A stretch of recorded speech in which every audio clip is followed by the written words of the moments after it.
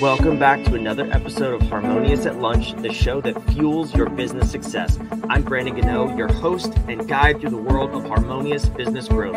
Today, we're unlocking powerful strategies with industry experts to help your business thrive. If you're a business owner, entrepreneur, or executive, you are in the right place. Join me and our incredible guests today on the journey to clarity, growth, and success. It is time to revolutionize your approach to business. Let's dive in with another episode of Harmonious at Lunch. Welcome back to some more bite-sized business advice for all my fellow nerds out there. I have probably the greatest episode lined up for us. We're going to talk about your brain and how to use your whole brain to get out of ruts, grow your business, improve your success in life, and I'm sure a number of different things. So we're going to nerd out on the brain today with an amazing guest, Liam Naden, who I am excited to chat with. Before we go any further, Liam, welcome to the show. Thanks for being here. Hi, Brandon. Thanks very much for having me. So as I hinted at there, I can be a bit of a nerd. I like figuring out, how does the brain work? How are we leveraging it? How are we maybe asleep at the wheel in our lives? Obviously, this conversation is geared towards business. And I think we find ourselves as business owners, entrepreneurs, executives, we get stuck in these ruts, right? And it's always our fault. We're always doing something to ourselves. So before we kind of dive into the brain side of things, I'm curious about your journey. How did you come along and find yourself in this line of work? Well, I was like probably everybody listening to this show. I am a small business owner, an entrepreneur. I've had 18 different businesses in my life. And I've also been, like probably everyone listening, driven throughout my life to want to be the best that I can be. How can I be really successful? How can I make lots of money and have a great life? I mean, that's why we have our own business. That's why we're entrepreneurs. We don't want to just settle for mediocrity. So as I was building up my businesses, I spent a lot of time learning about business, marketing, everything I could to learn about how to be successful in business. And I also did a lot of stuff on being personally successful. So I did a lot of self-help, personal development, and also spiritual and religious studies as well. But I was the guy who went to all the seminars. I read all of the books. I did all of the courses. Whenever I could find something that I thought could help me be more successful, I really tried it. And as I say, I didn't just read the books. I really applied as much information. I did NLP and all of these different practices. Lots of goal setting workshops, learning how to set goals, learning how to visualize, having affirmations and changing your thinking, being more motivated, changing your beliefs. So I was an absolute expert on success, and I achieved a lot of success in business. As I say, I've had 18 different businesses. I became a millionaire. I had the houses, the boat, the lifestyle, the travel. But something happened in my mid-40s that I hope doesn't happen to anybody listening, and it should never have happened to me, knowing so much about success. And that is, I went from being a multimillionaire to losing everything and becoming homeless virtually overnight. And I ended up having to move in with my elderly mother, who was in her 70s, and sleep on the sofa in the living room of her small apartment. So this was never on my goals list. I was a successful entrepreneur. I knew how to set up businesses. I knew how to make things happen. I knew how to do the deals, make the money. And I knew how to manage my thinking and my goals and all of those sorts of things. So I wanted to figure out, well, first of all, I couldn't figure out why this had happened to me. And when I went through this experience and then I went through the other side, what happened after that was really quite amazing, in the sense that I started to rebuild my life. I started to make really good money again. I started to create new businesses. On a personal level, I created a new relationship, which was far different to any other that I'd had before. But what I was starting to do was really live my dreams. And it was in a way that I was way beyond what I even thought I'd be doing. So, for instance, I spent 8 years I bought a new yacht and sailed for 8 years around 15 countries in Europe. And I did all of this amazing travel while I was running my businesses. But one of the really interesting things was, or a couple of interesting things, was firstly, the difference between my new life, if you like, and the life I'd had before was before I'd always been chasing after success. I'd always been looking for the next opportunity, the next piece of information.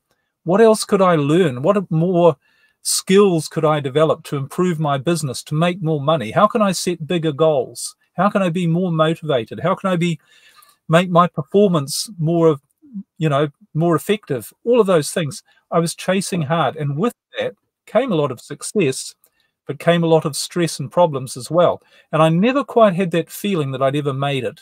Didn't matter how much money I'd made or how much I achieved. I'd have a little feeling of, yeah, okay, but what next? I never really felt that I quite got there. I never felt that I was in control of my life. And I had lots of stress and problems, and I thought, well, this is just natural. If you're an entrepreneur, if this is the price of success, is stress and problems. But my new life, sailing around the world, running businesses, having a wonderful relationship, and really having a good time, I remember thinking, where are the problems? Where's the stress? Because they weren't there. And what was really happening, and this sounds a bit woo-woo, but it has a biological basis, which we can talk about. But basically, I was chasing after success before, but now it felt like success was chasing after me. People were showing up, things were showing up, opportunities, new ideas, and everything was working just in so much of a better and a more flowing way without the stress and problems.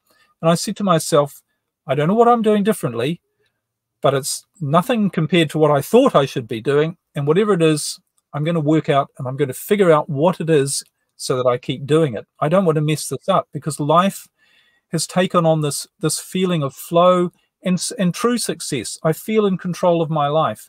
I'm not dealing with problems and stress all the time. Things are happening in a good way. Life is flowing, and I wanted to find out what it was. And what I discovered was something we'd all completely overlooked, and that is there is actually a biological explanation for what creates success in our life and what creates failure in our life. And in our business, it's very applicable to that as well, because here we are thinking we're making the decisions, but things are happening around us. Why are things happening around us that we seem to be out of control of? Can we be in control of those things? And all of it comes down to an understanding that, as I say, there is a biology of success that is as practical and predictable as other biological laws, even like the law of gravity. If you walk off a 10-story building, it doesn't matter how much you pray or how motivated you are, how many books you've read, how many belief-changing systems you've tried to develop, you're going to fall down. And it's the same with success and the results you get in your life. It doesn't matter how much you struggle. If you're not following the principles of how you work biologically, then you're not going to get the right results. You're going to get results you don't want. And so that's what I do now, is share with people how this works. I mean, that's obviously very intriguing, and it sounds like all business owners and entrepreneurs in particular need that. It sounds like all people in the world need that, because we tend to get in our own way, if you will, or just not prioritize the things that are actually going to move us forward. So I'm curious, you talk about, or the topic of the episode is using the 4 parts of your brain to achieve success in life. So can we start to unpack this in the time that we have left? And whatever we don't get to, I'll send you over to Liam's website. You can learn more about him. But Liam, can we start to unpack what are these things, these principles that you're talking about? Well, the most important thing to realize is that nature is based on success. Everything in nature, if you were to ask any scientist, how is nature wired? How is all of biology wired? Everything is wired to be the best that it can be so that it has the greatest chance for survival. Survival is the overwhelming thing that every living thing is designed to try and achieve.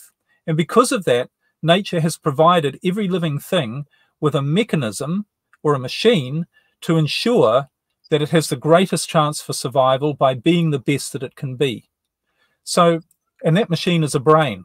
And being the best that you can be for a human means physically the best you can be, but also mentally and emotionally being the best that you can be, which means to be happy. So your brain is literally this computer, a biological computer that is designed to ensure that you are the best that you can be, that you live the best life possible on every level, so that you have the greatest chance for living the longest, which is your primary biological purpose.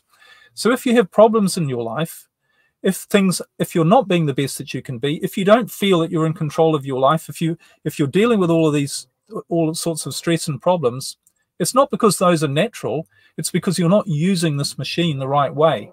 Because it is just a machine. It's programmed biologically to ensure that you don't have problems, that you don't have stress.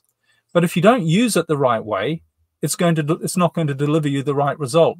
And what I've created is a biological model of how your brain works. There are 4 parts to it. And essentially, it comes down to knowing which part of the brain you need creates success and creates the results in your life.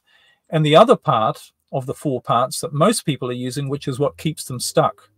You know, it's a little bit like if you're driving a motor car. Now, you know, a motor car is a really simple machine in terms of what it's designed to do. One thing, get you from where you are to where you want to go. It's going to do that predictably, easily, reliably. But if you're not using it the right way, it's not going to do it properly. You're going to end up with problems. You might not even get there at all. It's going to might be a really uncomfortable journey. You know, imagine trying to drive with the handbrake on and the accelerator at the same time. And you do that because you didn't know that the right way to drive it. So essentially, these 4 parts of the brain, our natural state for living, being the best that we can be, is created by something I call the creative brain. And the creative brain is a very special part of your brain that's right in the center of your skull. And this is the part that's responsible for your, the word says, creativity, but also your imagination, your resourcefulness, your motivation, your intuition. And this is where your problem-solving ability actually is located. Because how many times have we all been stressed with a problem and trying to figure out what to do, and we don't know the answer, and we're all confused, and no matter how much effort we put in, we can't figure out the solution to a problem, and yet we forget about it for a while, and all of a sudden the answer comes to us. So this is not the thinking brain. This is not the figure it out as you go, trying to work it out stuff with bombarding your brain with information. Because remember, things like intuition and gut feelings, you know, in business, all the time, I used to make terrible decisions. And I'd make a decision that I knew was wrong. And I'd have this gut instinct. You shouldn't do that. That's the wrong decision. But I was motivated by fear. So I'd employ the wrong people. You know, how many times have we been in this situation and we say, this person isn't really right for the job, but I'll make it work. He's the best I could find. And I might not be able to find anyone else to replace him anyway. So I know I've got a problem, but I can fix it. I'll make it work. There's a little voice saying to us, that's not the way to fix this problem. You've got the wrong person. It could be in our business. We've got some customers that are driving us mad. You know, they're not good customers, but we're afraid to lose them. And we keep telling ourselves that we can fix these problems, but we never do fix those problems. But that's because we're in a state of fear and stress. And how your brain works, and I really encourage people to go to my website to see this explained in more detail, because we haven't got time really to get to it too much here. But how this works is when you feel fear, stress, worry, and anxiety, you shut down this part that I call the creative brain. You literally block off your problem-solving ability, your ability to see the big picture, your ability to see opportunities in your business, your ability to do the right thing. You block off all of this. And that's why we say to ourselves, I don't know what to do. I'm so confused. You know, I just wish I could solve this problem. We're shutting down this part of the brain that has all of those answers. We're trying to use another part that's not designed for that. So the real trick, it makes life so much easier and better, is when you actually use your brain to do its job, which is to give you the best life possible so that you have the greatest chance for biological survival. It's a lot easier to run your business and your life, and it's far more productive. You get so much more done, and you achieve, and you get that thing that we're all looking for, feeling great, feeling fulfilled, feeling in control of your life, which is what we're designed to do. So it's far easier to do that when you understand how to access that part of your brain and let that do its job, rather than staying in the struggle state and convincing ourselves that, yes, I can solve the problems, I can do it, and I'm motivated, and all those things, which are all based on fear. And fear is what is going to keep you stuck and stop you from using this part of your brain. So I guess this begs the question, is fear is going to happen, right? I don't think you can prevent those negative emotions. That's the common response to things. It's the fight or flight response that we naturally and instinctively have. How do you get yourself quickly back into the creative state, into the creative part of your brain? Because it sounds like, I mean, is Is it the subconscious part of your brain? Am I going too far to say that? How do you get yourself there consistently? Well, can I just pick you up on one thing where you say fear is going to happen? That's the problem. That is the belief that's keeping everybody stuck. Fear is not going to, does not necessarily happen, because there's only one purpose of biologically for fear in your life, and that is to get you to react to an immediate threat to your survival. That is the purpose. Your brain's, because the mechanism that you're activating through fear is only useful in that situation. All of the other things that create fear in our life are the result of using our brain the wrong way, because what we've trained our brain to do from the moment we were born and through all these wrong ideas, we've trained our brain to be afraid of things that it shouldn't be afraid of. Our brain is constantly telling us there are threats to our survival when they're not there. And it's because we haven't trained our brain the right way. We've turned it into a habit to say, fear is natural. Fear, it's a bit like if someone came along to you and said, here's a glass of liquid I'd like you to drink. And you'd say, well, what is it? And they say hydrochloric acid. And you say, well, I'm not going to drink that. It's going to harm me or even kill me. And it doesn't matter. And they would give you all sorts of justifications as to why you would drink it. Oh, it's natural. Everybody else says you should. There are all these things happening in the world. And if you don't drink it, no one will ever talk to you again and you'll lose everything you have. And you would say, but I understand the biology, the actual mechanics of what drinking hydrochloric acid does. Doesn't matter all that stuff, the justification saying, well, it's natural and everyone does it. I know biologically what it does. And it's the same with fear. Fear has a biological effect, and it doesn't matter. You can justify it and say it's natural, but it's not. You can say, well, everyone's got fear. Not everybody's got fear. Who do we admire the most? The people who don't have fear, because when you don't have fear, you act with clarity, you act with assertiveness, you get the right results, you're in the flow, you're in the zone, you know it's going to happen, and it does, because that's what your brain is literally doing for you. So what it becomes is an exercise like hydrochloric acid is to say, what can I do to get out of drinking hydrochloric acid? What can we do out of feeling fear? Plenty of things. I teach this in much more detail, but think about, you don't have to watch the news. You don't actually have to have that person in your business. You don't have to have that business. You don't have to have that relationship. You don't have to have that conversation if all of those things make you feel bad and make you feel afraid. And the only reason you would hang on to those things is because you didn't understand that when you get rid of that feeling of fear, stress, anxiety, and the situation that's causing it, your brain, your creative brain, which is a 500 trillion computer microprocessor machine that's designed to make sure everything in your life works out for the best, so that you live the longest possible by being the best that you can be. When you understand that, you allow it to do its job. You don't worry about what's going to happen, because you know your brain is going to make it happen. It's going to bring the right things that sometimes might call luck. I never had so many miracles show up in my life and amazing things happen as when I started to use this creative brain and let go of fear. And that's the way it works. That's the way biology works. But we're so bogged down in our thinking brain and trying to figure it all out and thinking that problems and stress and all these things are natural. Look around the natural world. Where are problems and stress? Where else in nature do problems and stress exist? They don't. Everything works perfectly. Everything is in total harmony with its environment. That's the way we're supposed to be. That's the way we're designed to be. But we've just trained this machine the wrong way, so that it creates all these problems for us. Yeah, I think that's one of the easiest examples. Is look at an animal. Look at a deer. Like, a deer is not creating stress in its life over thinking it should be a CEO deer or an employee W-2 deer. Those are inherently human problems that we continue to put on ourselves. So this is fascinating, and I would love to unpack this more, but we don't have enough time to do that. Maybe there's a part 2 coming. I don't know. We'll have to find out from Liam. But what I did do is put you have a webinar that you're offering our listeners, letyourselfoffthehook.com. It's on the screen wherever you're listening. It's also in the show notes as well. Liam, give me the overview of what we get when we go listen to that webinar. Do you unpack this more? In a lot more detail. And when you finally get it and you understand and this is quite simple, but when you really when you understand what the 4 parts are, it's a bit like a motor car. It's like the summary, the webinar of the manual. And you go, that makes so much sense. I've been doing it all the wrong way. And the beauty is, when you start using it differently, you start to get very different results. And you start to say, wow, how did that happen?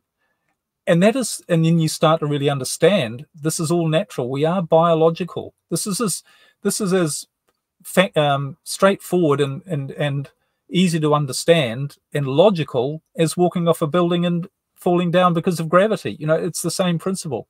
So that's what I cover in more depth in the webinar. And I also take people on a little bit of my own journey from the stressed entrepreneur owning all multiple houses and boats and things like that, to actually getting what we all really want, which is that feeling of being in control of our life and really feeling fulfilled and excited and knowing that we're doing the right thing and getting all of the results that we really want to have to really make a difference. Yeah, it sounds like the place that everybody wants to be anyway. So that's fascinating. Definitely go check that out. If you're watching or listening, I encourage you to check out the webinar. I know I will be after this recording. But Liam, thank you so much for being here and help us unpack this. Thanks so much for having me. It's been great to talk to you. For those of you watching, listening, wherever you are, like I said, go check out the webinar first, then hit the red subscribe button. Make sure you don't miss a minute of this daily show where we disrupt your thinking, get you out of that box, and bring you guests like this who can help you get out of your own way, grow your business, live a better life. It's not just always about business. You got to put the whole thing together. And we want to do that here on this show every single day. So thank you for listening to Harmonious at Lunch. We'll see you on the next